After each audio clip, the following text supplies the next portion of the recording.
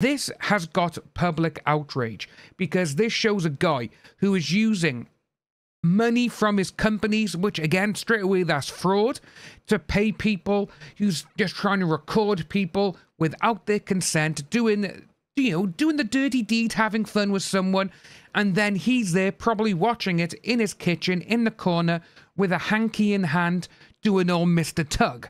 And seeing that, and then no one is going to cover it, it's like, come on. They are scared of what he has. That's how I look at it. It's not just like, oh yeah, we don't want to cover that story.